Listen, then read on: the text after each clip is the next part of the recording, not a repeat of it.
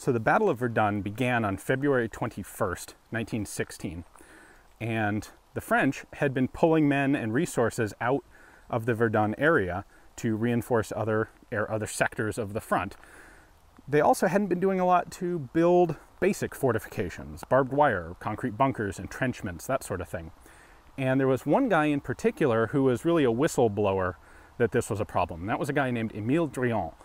He had been in the French military, 20 years before the war. He had been an assistant to Minister of War, General Boulanger. Boulanger was forced out for political reasons, and that kind of tainted Driant's career. So he eventually resigned his commission when it was made very clear that he wasn't going to be promoted very far or any farther. And instead, he ran for the National Assembly, the legislative government of France. He won a position there and was in the National Assembly when war was declared.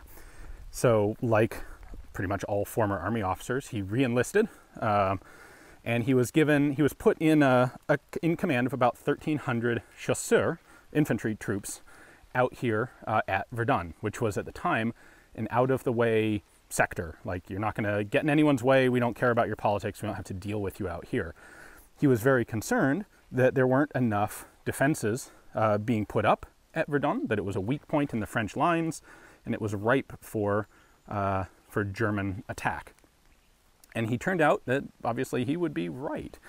Well, because he was in the National Assembly, he was able to leapfrog the regular military chain of command and take his concerns directly to the civilian government, who investigated it, found that they agreed with him about the potential weakness of the front out here, and they forced Joffre to start doing at least a little bit to reinforce this sector.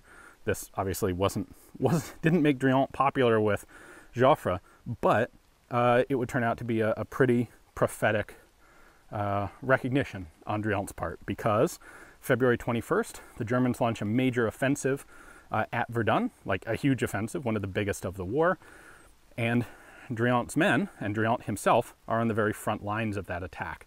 This is Émile Driant's command post in the Bois de Quay at Verdun. You can see over here, there's the remnants of a big shell that took out a corner of the bunker. Driant and his men would fight here on the 21st. By the end of the 21st, they held their position, but Driant's 1,300 men had been reduced to 180 still combat effective. On the 22nd, they continued to fight, and Driant was unfortunately killed by a rifle shot while bandaging one of his men, trying to help evacuate one of his men. So he would go on to be basically a French martyr of Verdun, one of the few guys who recognized what was going to happen and did his best to prevent it. So it's hard for me to show you the inside of the bunker here. This was a command post, so there's just one long open building. However, if we go back and look at this section under that collapsed portion of the wall, you can just barely see, the roof has caved in and there's a big old chunk missing out of the floor. So something fairly traumatic happened back at this end of the bunker. I believe it's been reinforced since, because this is open as a place that people can visit, and they didn't want the roof collapsing on tourists.